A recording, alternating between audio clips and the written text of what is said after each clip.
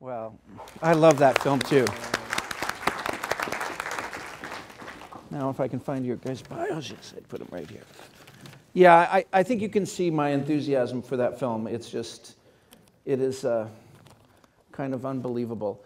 I know that some people will be trickling in here because the start times were a little screwy in different publications, so if they are, we're all okay with that. So let's see. I wonder how much time we have till 6:30. Does anybody know? We have about 20 minutes.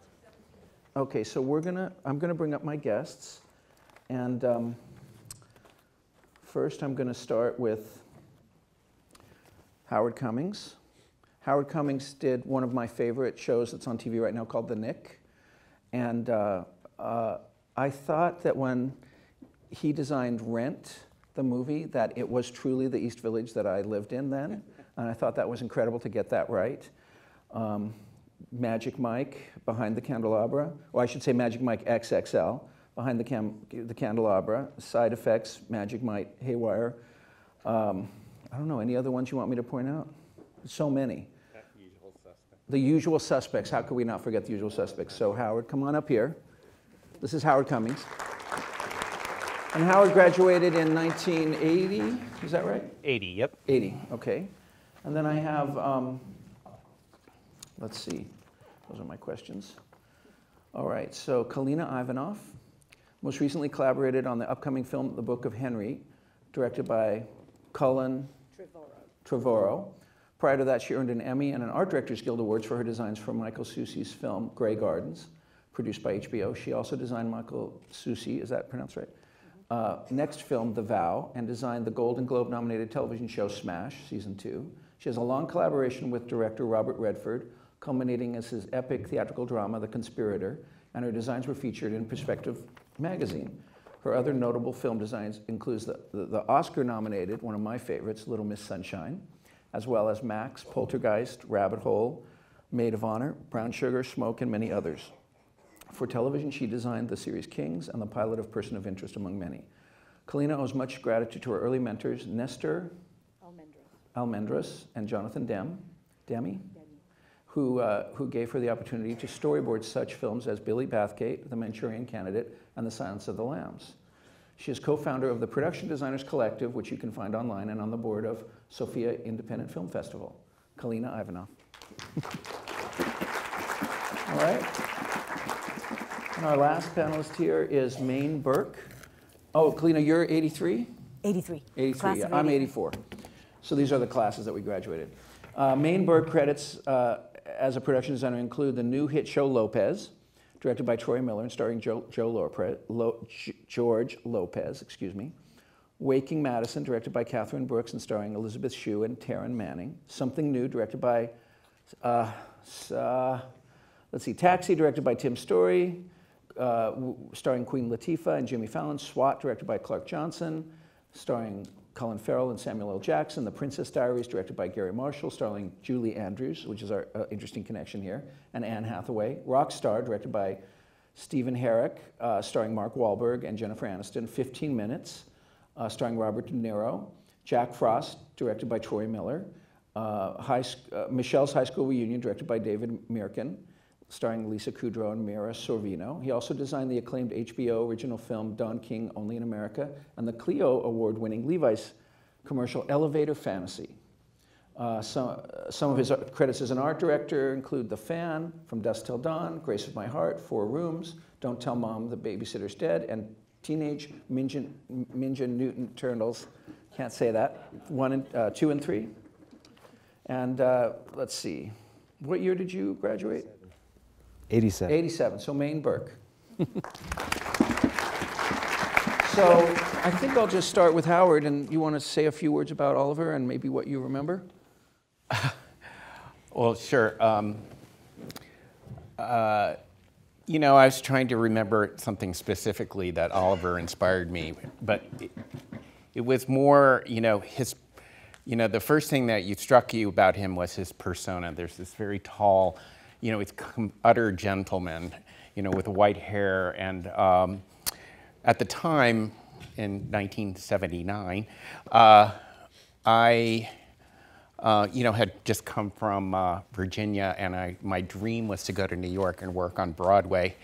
And I kind of exploded when I arrived in New York. And all the senior class members told me that I had to change my name, I had to behave myself, and because I was Howie, and they made me change to Howard. And, but I had felt that it was okay for me to have blue hair in 1979, which was very early on, and I was about to take Oliver's class, and I showed up mid-semester with blue hair, and all the senior people said, "You can't do this," and and it was like, so it ended up that I, kept the blue hair. I did go to Oliver's class. Oliver, there was a certain method that you were supposed to be using, gouache and different kinds of, and I wouldn't do any of that. I would only use watercolor, and I was using markers, which was, nobody used markers, and And the thing that struck me about him is he just embraced me for who I was. And it wasn't, he allowed me to be me.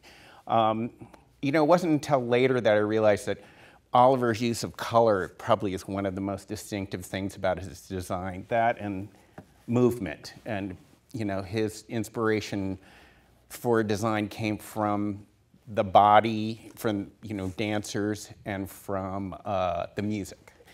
And at the time, I was into color in a big way, and so and fortunately that paid off for me. But he just was. It was an amazing sort of his generosity, and I think Kalina brought that up, and also Mayne. We were talking before this, and it was like he is the most incredibly generous person, and because he would allow you to, and he could see what you were going to do and sort of just take it a step further. And that's what made him a great teacher. Well, and part of his generosity was bringing like the luminaries of the theater world and every world to our design show at the end of the year. Yes, and on my graduate, what was it? I guess my second year show, I then had white. I was a skinhead, I think, at that point, and I was wearing Doc Martens, were sort of the big thing, and I was in charge of doing the design show. So I was running around. He comes in. He always brought, because he was, the American Ballet Theater co-director for so long. He would always bring somebody in, and I remember bumping into this woman and turning, and I stepped on her foot, and I looked down. I had these boots, and I looked down, and I went. And I just saw her foot, and I said, "Oh, I'm so sorry." And I looked up, and there's Makarova.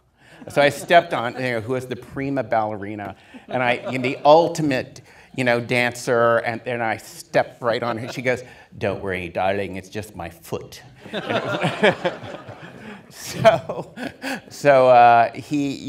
was like to have that kind of connection, and to be so inspired by that. He brought Jackie Onassis. He brought my second year, he brought Baryshnikov. So that would have been your third. That would have been your third year. Yes. Yeah. So Kalina, do you have some memories? Well, quite a few. But I arrived. Just a little bit of history. In 1979, I landed in New York. I had escaped with my family from Bulgaria, so my English was not very good. I spoke French, and I had 3 months to learn English. That I was given an ultimatum by the NYU, you have to learn English. So I had 3 months. I watched a lot of soap operas. But somehow or not, I got to Oliver's class, and he always called me that Russian girl. He could never remember I was from Bulgaria. So I was that Russian girl forever. And he was the one thing that is like, you have to understand that when you grow up in a communist country, musicals are the last thing on your mind, and they simply don't exist as a genre. They're practically forbidden. They're corrupting the youth of Bulgaria. So I had no knowledge of musicals. I knew opera. Bulgaria is very big on opera. I knew opera and operetta. And the first thing, when you go into Oliver's class, you start with ballet. Well, that was good. We had ballet. We did very well with that. And I loved watercolor, so we became really simpatico right away. But when we got to musical, it was a disaster because he assigned me company, and I had no clue. I really, truly was drowning. And he very kindly looked at me and said, "You really, really don't understand musicals." And I said, "Yes, I really don't, but I understand Mozart." So we agreed, so I ended up with, doing Magic Flute. And the one thing I would say as a teacher is he never wanted you to drown. He never wanted you to fail. And even though musicals was his genre, he didn't, and when he realized it simply was too much for me to speak English, to understand so many things, he helped, you know, he just gave me a lifeline so that I can thrive as a student and I can feel empowered. And he was really behind the designs. And mind you, I had also from Europe, I had very avant-garde ideas about theater, and he would embrace it. He was this classical teacher, classical Broadway musical teacher, and yet if I came up with some completely insane idea, he would totally embrace it because he understood, as long as you can back it up and you can tell him why you were doing it, and then you could do sketches and you can prove your idea. He was incredibly, incredibly generous. And it's a really an amazing, teachers who are like that impact your life forever, I think. Well, and I think the atmosphere he created, it was sort of like just working in class on your projects. And he would come over with his cigarette with a long ash on it, and the ashtray, and you know, and yeah, Mayne, you want to tell what you said to me earlier when we first talked about this? Oh yeah, well, ultimately I wanted to be a lighting designer, a Broadway lighting designer, and in undergraduate school right away I had to take set design classes, and the set design teachers right from the beginning said, you know, you're pretty good at this stuff, you ought to consider set design and lighting design. And when I got to NYU, I couldn't wait to study with Oliver, but he's second year. And during the summer, we all got a letter that said, pick one of these 3 ballets and come to class with a nice big watercolor rendering. And I didn't paint as well as some of the other set design majors. And so I always, from the beginning of set design 1, would always try and find a corner to put my painting in so that it was not immediately noticed. And Oliver came into the classroom, that first class, and he walked around the whole room, and then he started going right towards mine, and I thought, he's going to tear me apart in front of everybody and make an example. And I remember that I had done this incredible, I did Rites of Spring, I'd done this incredible backdrop that was extremely vibrant, and there were 4 little dancers down in the center of the stage. And he looked at it and he said, whose is this? And I said, mine. He said, this is brilliant. He said, you're working on a scale larger than theater. You're going to do all your musicals for me this year as movies. And that was the beginning of it. And I actually got out of NYU, and I immediately started art directing commercials. I never did any theater again, and that was the beginning of it. And he was very insightful. He saw something in this watercolor rendering that screamed of film. But I want to point out that Oliver, we all knew this when we got there. Oliver was the king of moving scenery. His sets flew. And it was based on doing scene changes off vista in ballet, where you'd literally watch the backdrop fly in, and the things would come in from the wings and the wagons. And that's a very cinematic style already. And the natural progression, you know, there was theater and musicals before there were movies. So if you, like you said, he did bridge that gap. When Hollywood decided to do musicals in the 50s, they were inspired already by his moving scenery. And even if you look at the Coen Brothers movie, Hail Caesar, yeah, they've got the wagons in the, and that's Oliver, that's Broadway. And you were also told that Oliver, every line set, there's all these line sets in the theater, and they're on 6-inch centers. You knew if you were doing a show with Oliver that only the ones that the lighting designer needed, every other line set was going to be used by Oliver.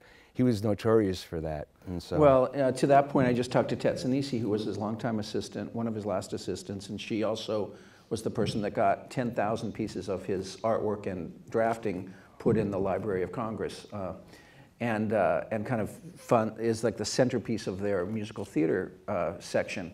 And she's now recreating My Fair Lady for the Opera House in Sydney based on Oliver's drawings. And they had promised her line sets on 6-inch centers because it's like she said it's like a cuckoo clock or a magical clock. The double turntables turn and things fly in, barely missing each other, and it's all clockwork, and if they're not exactly right, it's not going to work. Well, this opens in August, and they just came back and said, well, everything's on 8-inch centers. So now they're having to, and the grid, if those of you that, like Steve, who knows theater, is only 53 feet. So it's going to be fascinating. I'm going to try to get down there to see it, but Julie Andrews is directing it, and it should be quite spectacular. So, but that's a good point. I want to ask you guys maybe a brief answer to when you've worked in the theater or in film, which most of you work in, Was there a moment that you thought, oh, I see that was Oliver's influence on my work? All the time. I can give a specific example. One of the things that Oliver taught me is how to pack a stage with scenery. And it's a real gift. I mean, it's a real skill. And when we got to Grey Gardens, for budget reasons, we couldn't get a big enough stage. And you know, Grey Gardens, everything was a set. The facade was built in a field somewhere. And then the interiors, well, the entire house was inside the stage. So I was really struggling. I tried to convince the producers to go to a bigger stage. It did not work out. And at the end of the day, I ended up doing the set diagonally and I used absolutely every inch of the stage. But I really thought, I literally heard his voice in my head that gave me the idea to do that. So I actually kind of use a lot of the stuff I learned from him all the time.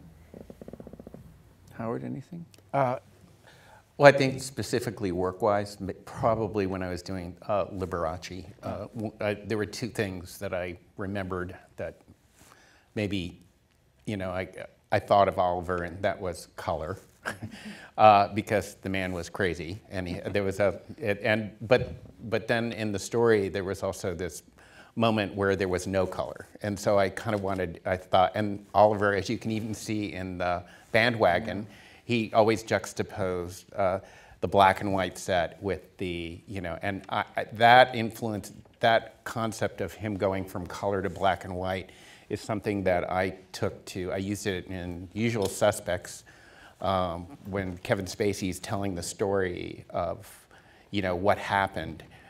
I called that whole movie The Usual Locations, actually, because we didn't have any money and it was all TV movie kind of stuff. And there was the Herald Examiner's, you know, office. Everybody had shot a million things there, and I said, I have to paint it. And they were going, what? And I had to convince the people who were the location people that managed that it was okay for me to do it, because I wanted it all black and white. Because it was important to me that whenever you were out of that and you were somewhere, it told you exactly where you were. And that came from Oliver, you know, telling me that. Same thing happened when I worked on the Nick. It was like, okay, the heart of the story is the hospital. And I said, it's all going to be black and white. And Steven Soderbergh on that one actually wanted them to shoot it in black and white, but nobody would fund that. So there are those moments. And then in the Liberace, I haven't gotten to do, you know, I left school and immediately went into film and knew that's where I wanted to be. But on the Liberace project, I got to do all of his shows. And we got to be in the same theater that he did those shows on. And I used every line set that was possible. And so much so that we went to, and I also convinced everybody that Michael Douglas really should be on a wire and fly, because it was CGI in the script. And I said, no, he's got to actually fly. And they said, well, you have to deal with Michael, and you have to deal with the rehearsal.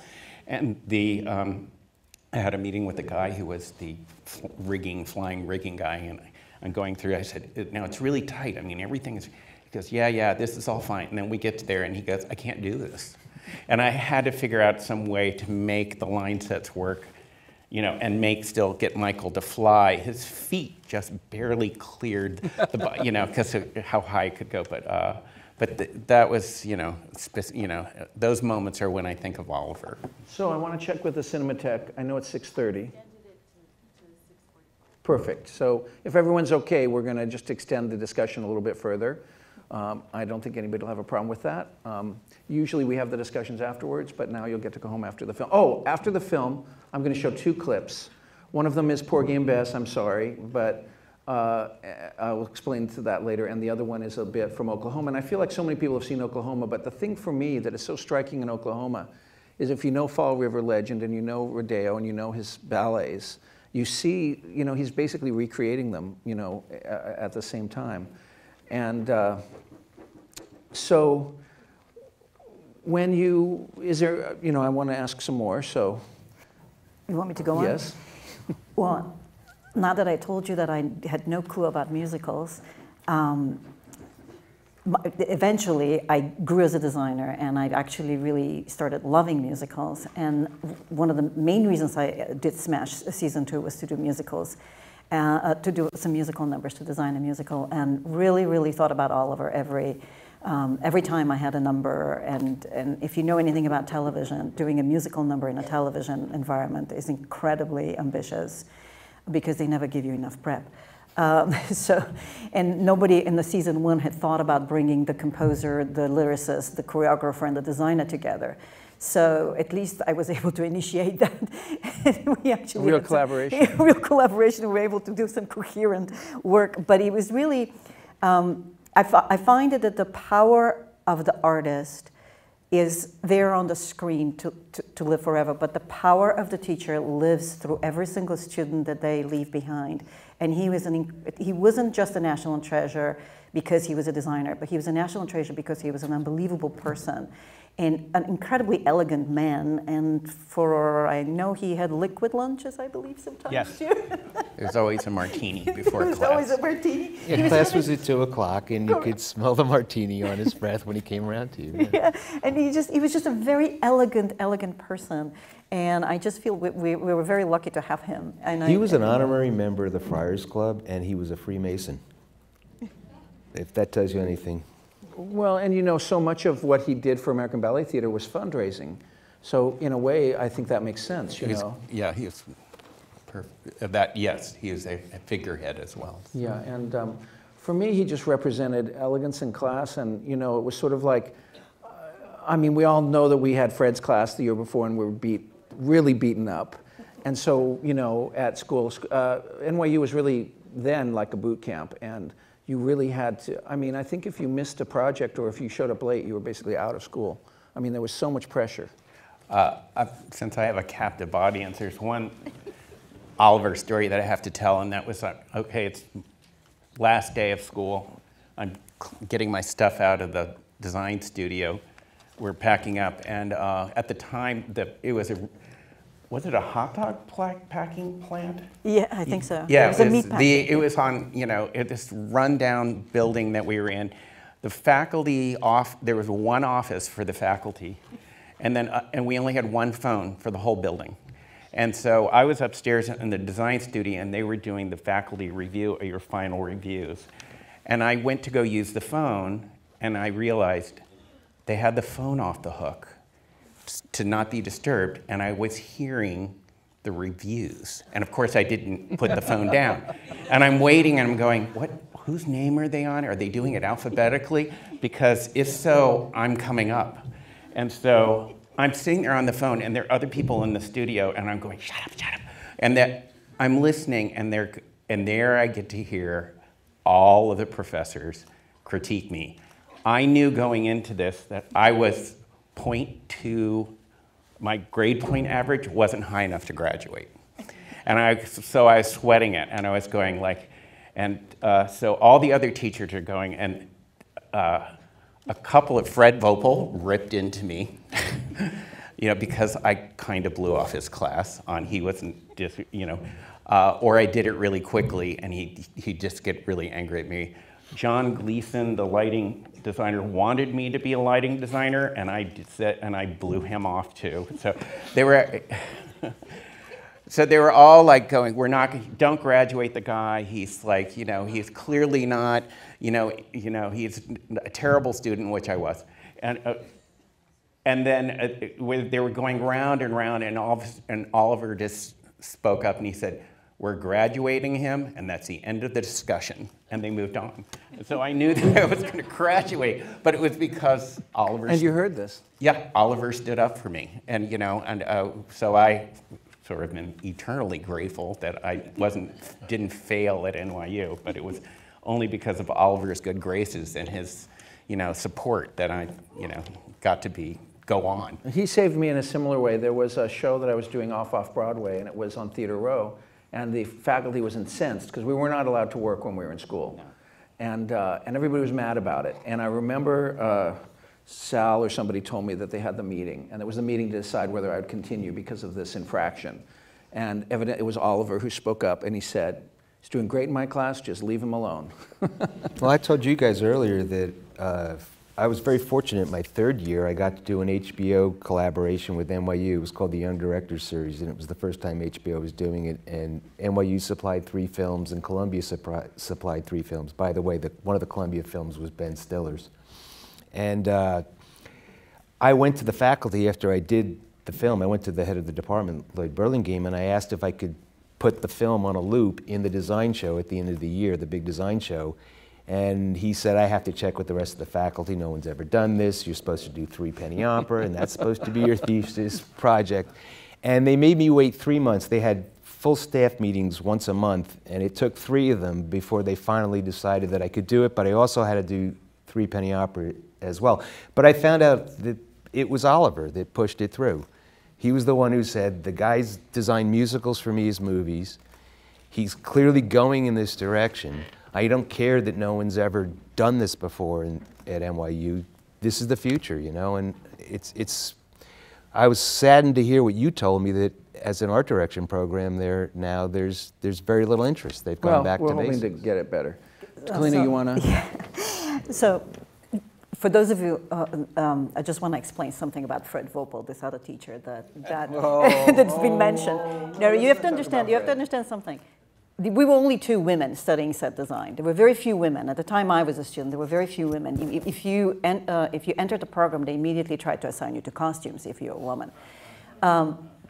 So I fought very hard to become a set designer, and in my broken English, I told them, I don't do buttons. So whatever that meant, I just said, I don't do buttons. So I was known for that Russia girl that doesn't do buttons. So anyway, so the bottom line is, though, Fred Vopel in his first year told me, you'll never make it in this country because you're a foreigner. So this is, when they tell you NYU was a boot camp, he was worse than that. He also told me that I had to change my name because no one would be able to spell it or pronounce it, which is true, but anyway. We digress. If it wasn't for Oliver, I probably would not have been able to stay in the program. But Oliver really, again, as I have to say, he truly understood where you were coming from as an artist. He really didn't care if you were a woman, if you were from Bulgaria, or from whatever it was. Or if you had blue hair. Oh, you had blue hair. So we only have a couple of minutes left. So there's going to be a little bit more Q&A if anybody wants to stay afterwards. I'm not sure how tired it'll be, but Steve, do you have anything you want to add? No, I love all this. I have all the same stories that you guys have. Absolutely. I do want to say, though, that Oliver did ride the subway because I once got body checked by him in Times Square subway station. He's a gentleman, but when he wants to get on a subway car, he's going to get on it. Peter, are you out there? Yeah. You want to say anything? Yeah, pleasure to hear your stories. Mine are very similar. And I came to NYU from studying 1 year at Cal Arts and decided, or I had a series of dreams that took me straight to NYU in the middle of the summer. So they did something that was unusual. They transferred me right into Design 2. I don't think Fred Vopel liked that. And later he would have his due and bring me back from Design 2 with Oliver and then Conklin back. Then I'd go back to Design 1, and then my third year I did Design 3. So, but that first year, and I can really understand what you said, Howard, and Kalina. It was intimidating, and it was a rush to be in Oliver's class. I mean, it was like I had grown up loving West Side Story, and my high school teacher let me do an independent study and had me designing theater as a 16-year-old. You know, taught me about Oliver Smith, and then I get to go study with him. So it was amazing. That work in Design 2 for me is probably the most special with Oliver that I had there. You know, then Fred did his thing on me. Well, and you know, Oliver also designed the interiors for most of the Schubert theaters, and he also did a lot of restaurants. And I remember talking to him about it, and I said, "Oh, you're doing interior design?" He says, "It's just like the stage. You got to get them on, you got to get them off." So, you know. One little story. In Design 2, I was new in New York. The hottest ticket that season was Les Miserables, and you just could not get a ticket to it. But they had decided on the dark night of Broadway on a Monday, they would have a special performance as a fundraiser for the AIDS. Gypsy performance. You know, raising money for the AIDS prevention. So I got a ticket to that. It was like the worst seat in the house. It was way up in the nosebleed section. And I watched that show. And I was so proud that I'd seen it. So I go into Design 2 that next day, and I say to Oliver, I saw Les Miserables, and I'm so excited. And he goes, so what'd you think of it? And I said, that turntable, it was amazing. He just kept doing things. And I was like so full of that turntable, and he looked at me and he goes, well, that turntable turned one more time, I think I would have upset my stomach and vomited. and I said, well, I loved it. I wish they turned it and made it fly. So we have to quit, I'm afraid, but we'll be back for a Q&A. But I want to thank my panelists. Thank you so much. Thank you, Peter. Thank you, Stephen. Sorry, guys.